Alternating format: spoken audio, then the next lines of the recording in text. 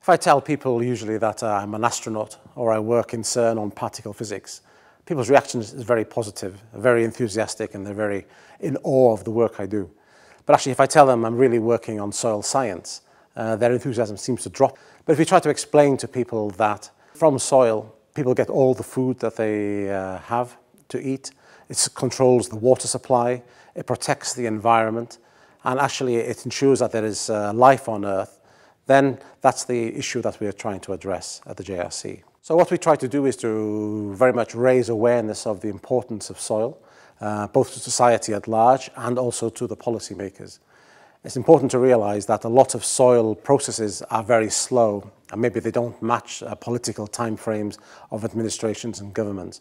So what we try to do is to carry out research that demonstrates the importance of soil, where soils are providing certain ecosystem services and actually where they're most at risk from degradation processes very often associated to the way the land is being used. So within the EU, soil appears in a number of very strong policy areas.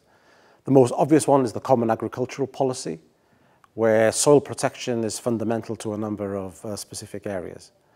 But also in environment, soil is also very important in relation to habitat protection, in terms of biodiversity, desertification, flood mitigation, and possibly very importantly in terms of climate change, where soils actually store organic carbon, which is a byproduct of carbon dioxide, in the ground, and its storage there depends on the way that the land is managed. 2015 is the International Year of Soils as designated by the United Nations, and this is really a benchmark to raise global awareness of the importance of soils.